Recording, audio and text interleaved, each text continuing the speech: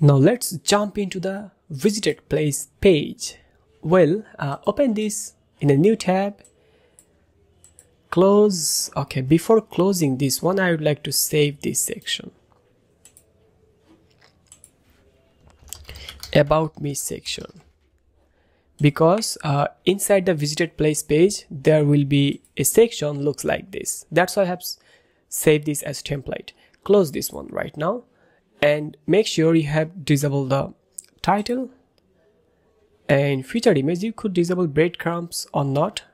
In my about page I disabled the breadcrumb accidentally, but if you do not, then no worry, it will not going to display on your page. Click on update. Make sure you have changed the layout from here to full width stretch layout. Click update and now go to the page and click edit with Elementor. There is another section that I think I have missed, which is page header, which is called page header, this one. So this section I should export or save as template. Now I have to go to about me again and I have to save this section because this section is also available inside the visited place section. Save it here as template, call it page header because it's a header, not a menu with the menu. It's a page header inside the page, not inside the menu. Now go to Elementor and click over here, template, insert page header, change the title. Let's take a look. Visited place.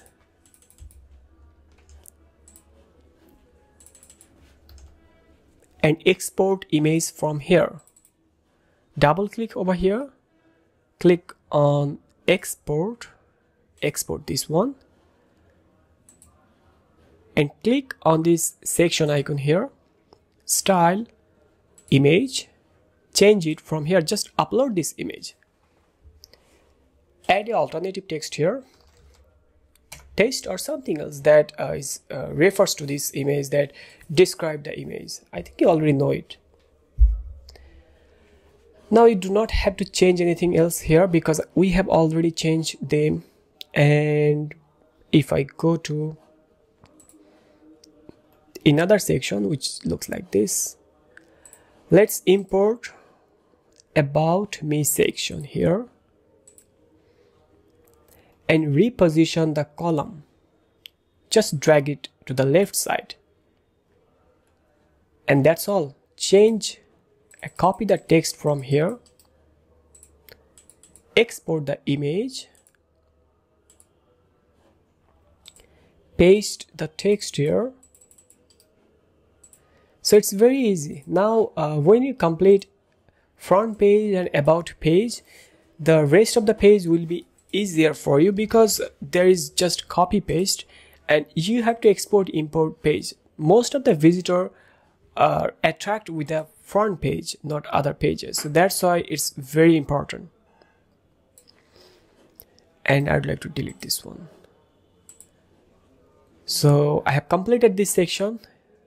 I think you have noticed that how quickly I have completed this one, and also this one takes less time. Let's create and place where I have visited, insert this section.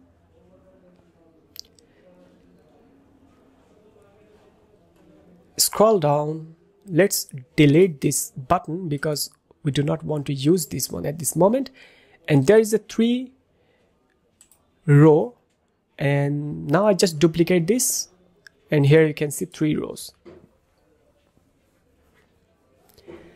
So you can make it as pop-up, or also you can make this when someone click read more, they will go to your blog post or single page. So you can just create those page and add link here. And there will be some other way for creating this kind of sections, so which is pretty advanced, and in the future, I will also show you how to create custom post, custom meta box using Elementor Pro and some other third-party plugins. Okay, so close and open this one. Now let's go back to our image. There is a newsletter and as seen in section. So I think I have missed again to copy as seen in section from about me page. Let's visit page again, about me, and save this as seen in section as a template. Go to edit with Elementor, scroll down and just save it as template, as seen in. Click save and just paste it here or just export it.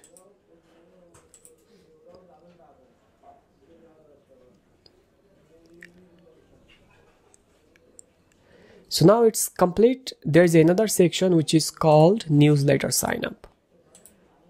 So we have just completed our place where I have visited place page very quickly.